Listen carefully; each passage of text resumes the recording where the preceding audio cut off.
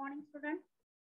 Class Sem.IV 2019 pattern Sem.IV subject corporate accounting paper second topic holding company account. Holding company अकाउंटचा आज आपण 9 नंबरचा problem पाहणार आहोत आणि त्याचं सोल्युशन. आधी प्रॉब्लेम समजावून घ्या. Following is the balance sheet of A Limited and C Limited as on 31st March 2022. 31 March 2022 चं बॅलन्स शीट आहे. लायबिलिटी साइड बघा. Share capital share of rupees 10 each. ए चं कॅपिटल आहे 10 लाख आणि बी चं कॅपिटल आहे 5 लाख. त्यानंतर जनरल रिझर्व्ह आहे 1/4/2021 चा म्हणजे ओपनिंग बॅलन्स आहे जनरल रिझर्व्हचा दोन्ही कंपन्यांचा 1-1 लाख रुपये. प्रॉफिट अँड लॉसचा 1/4/21 चा बॅलन्स आहे म्हणजे ओपनिंग बॅलन्स आहे ए चा 50,000 आणि बी चा 30,000 रुपये. प्रॉफिट फॉर द इयर म्हणजे वर्षभरामध्ये झालेला प्रॉफिट आहे ए चा 60,000 रुपये आणि सी चा इथे बी आहे बी चा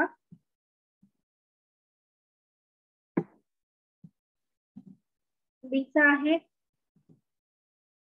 40,000 रुपये. सन्ड्री क्रेडिटर्स आणि बिल्स पेएबल या दोन करंट लायबिलिटीज आहेत.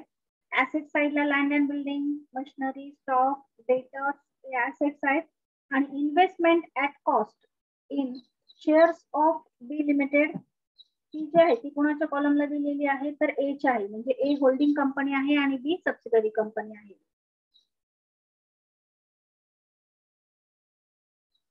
एक करेक्शन करून घ्या. कंपनीचं नाव ए आणि सी आहे. ए आणि सी एवढं करेक्शन मी करते.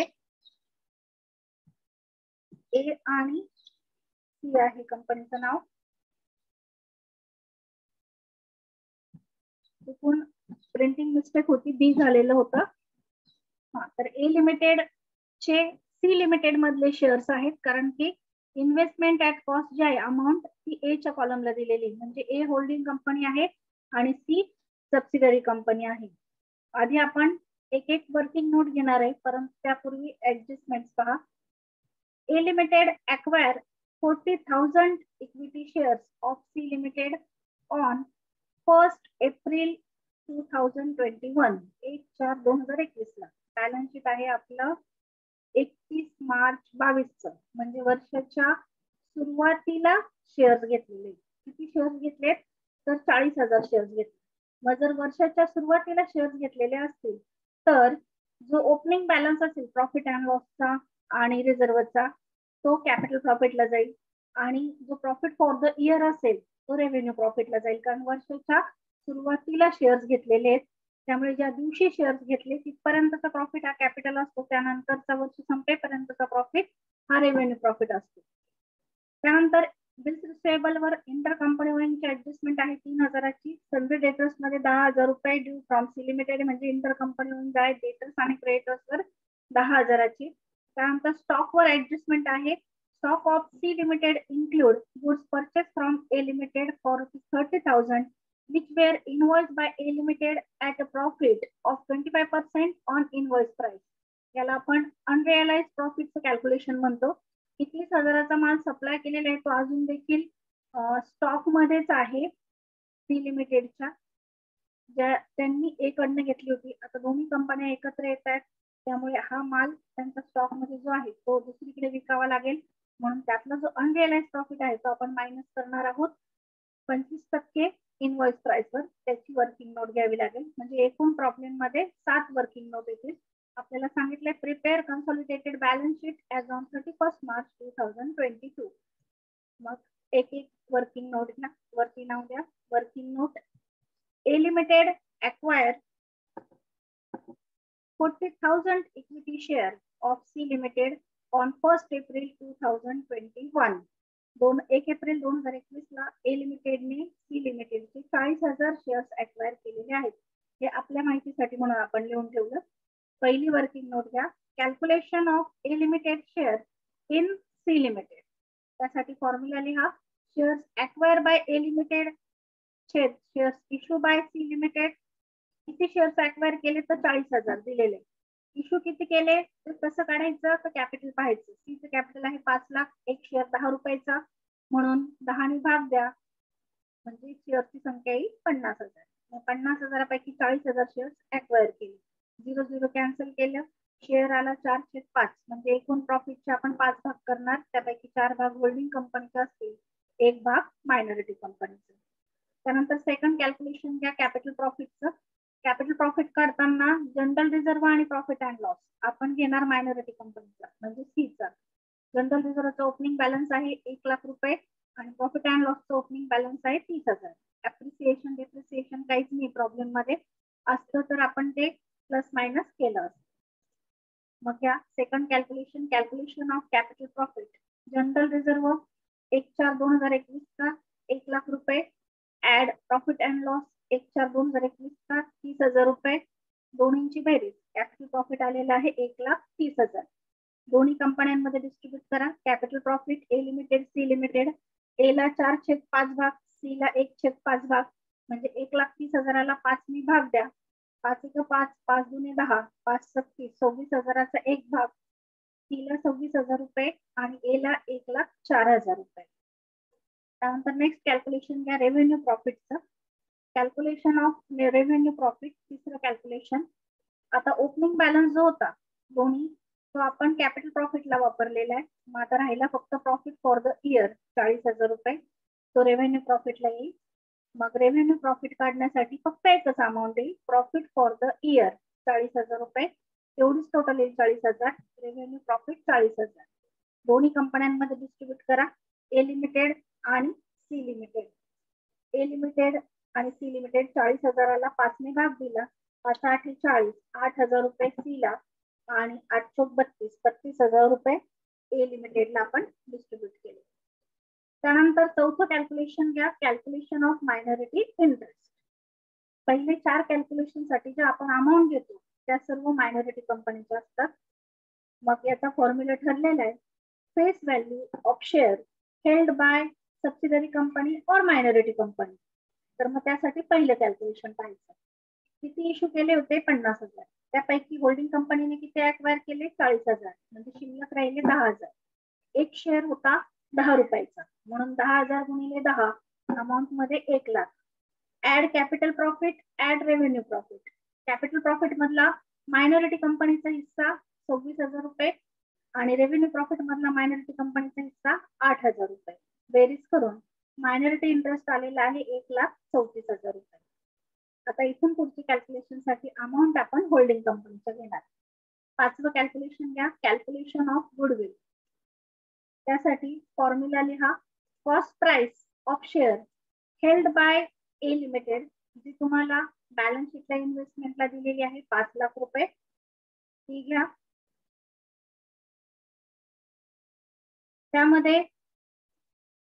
त्यामधून फेस व्हॅल्यू लेस करा. होल्डिंग कंपनीने किती शेअर्स घेतले तर 40,000 शेअर्स घेतले. एक शेअर कितीचा होता 10 रुपयाचा, मग 4 लाख रुपये फेस व्हॅल्यू लेस करा. लेस फेस व्हॅल्यू 4 लाख रुपये. लेस कॅपिटल प्रॉफिट होल्डिंग कंपनीचा कॅपिटल प्रॉफिट मधला हिस्सा तो आहे 1,04,000 रुपये, मग तो पण लेस करा. लेस कॅपिटल प्रॉफिट 1,04,000 रुपये. 5 लाखातून 5,04,000 वजा करायचे, उत्तर मायनस मध्ये येईल. आणि जेव्हा उत्तर मायनस मध्ये येतं त्याला आपण कॅपिटल रिझर्व्ह असं म्हणतो. म्हणून गुडविलच्या ऐवजी ह्या प्रॉब्लेम मध्ये कॅपिटल रिझर्व्ह येईल 4,000 रुपये. त्यानंतर नेक्स्ट कॅल्क्युलेशन घ्या अनरिअलाइज प्रॉफिटचं. स्टॉकवर ऍडजस्टमेंट असेल तर आपण अनरिअलाइज प्रॉफिट काढतो. इथे ऍडजस्टमेंट आहे बघा स्टॉकवर.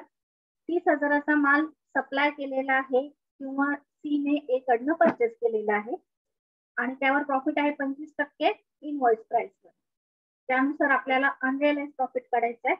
ए limited supplied goods ₹30,000 at selling price at a profit 25%. 25% प्रॉफिटने पाठवलेला आहे किंवा 25% प्रॉफिट ऑन सेलिंग प्राइस.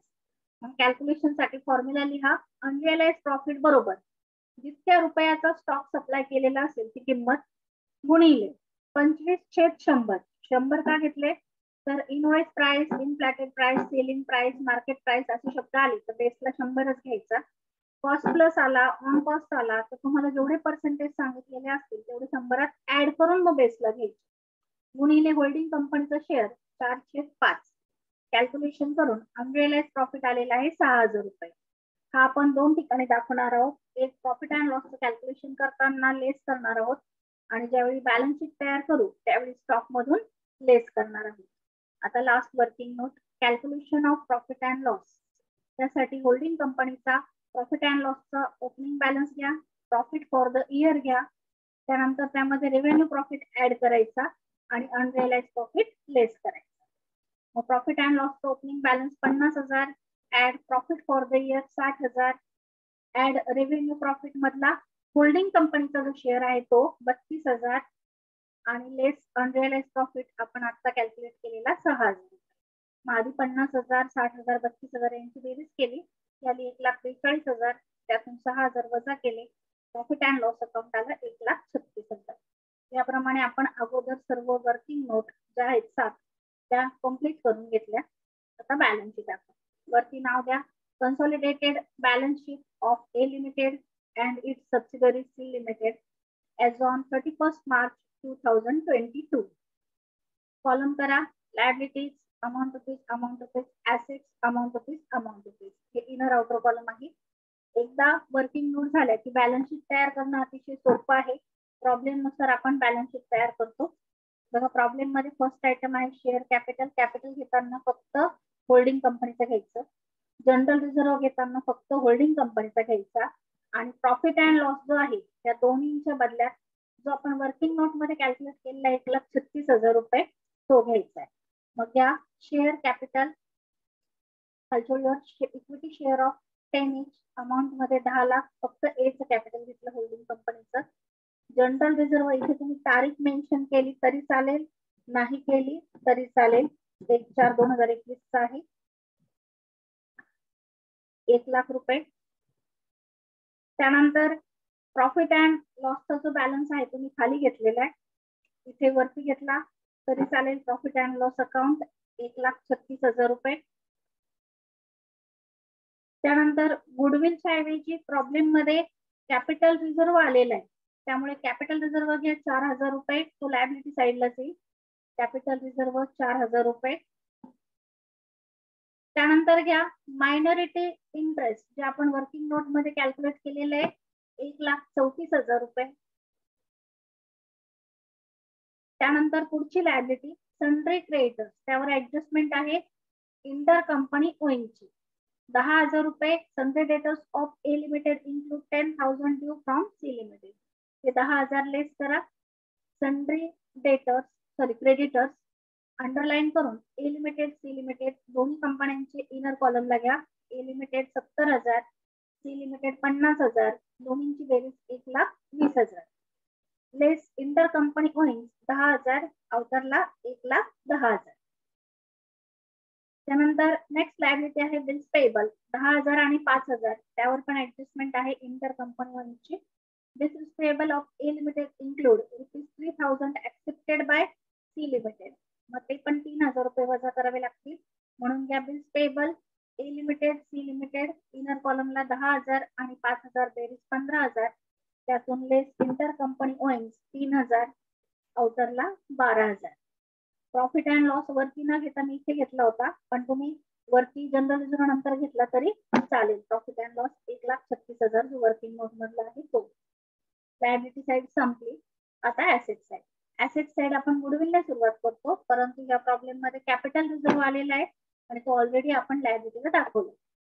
आता जे 3 ऍसेट आहेत लँड अँड बिल्डिंग, मशिनरी आणि स्टॉक, यावर कोणतीही ऍडजस्टमेंट नाही, त्यामुळे आहे त्याच किमती दोन्ही कंपन्यांच्या बेरीज करून घ्यायची. मग ह्या land and building A limited C limited 2 lakh आणि 1,50,000, अवतरला 3,50,000. त्यानंतर मशिनरी ए लिमिटेड आणि सी लिमिटेड दोन्ही कंपन्यांची मिळून 3 लाख म्हणजे 6 लाख, अवतरला. स्टॉक ए लिमिटेड सी लिमिटेड, स्टॉकवर मात्र ऍडजस्टमेंट आहे अनरिअलाइज प्रॉफिटची 75,000 आणि 50,000, दोन्हींची बेरीज 1,25,000. त्यातून आपण कॅल्क्युलेट केलेला जो अनरिअलाइज प्रॉफिट आहे वर्किंग नोट मधला 6,000 रुपये हा वजा करा. लेस अनरिअलाइज प्रॉफिट 6,000 रुपये, 1,25,000तून 6,000 वजा करून अवतरला 1,19,000 रुपये. त्यानंतर या पुढे इन्व्हेस्टमेंट नाही घ्यायची. सन्ड्री डेटर्स, त्यावर जेवढे क्रेडिटर्स मधून तुम्ही लेस केले तेवढेच डेटर्स मधून लेस करायचे इंटर कंपनी ओइंग म्हणून. सन्ड्री डेटर्स ए लिमिटेड 50,000, सी लिमिटेड 60,000, दोन्हीची बेरीज 1,10,000, लेस इंटर कंपनी ओन्स 10,000, आउटरला 1,00,000. त्यानंतर पुढची ऍसेट आहे इन्व्हेस्टमेंट. ती नाही घ्यायची, ती ऑलरेडी आपण वापरली आहे. बिल्स रिसिवेबल घ्या. बिल्स रिसिवेबल वर पण ऍडजस्टमेंट आहे इंटर कंपनी ओनची. बिल्स रिसिवेबल ए लिमिटेड 10,000, सी लिमिटेड 5,000, बेरीज 15,000, लेस इंटर कंपनी ओन्स 3,000, आउटरला 12,000. आणि आता लास्ट कॅश ऍट बँक 1,55,000 आणि 1,60,000, बेरीज करून आउटरला घ्या 1,55,000 आणि 1,60,000.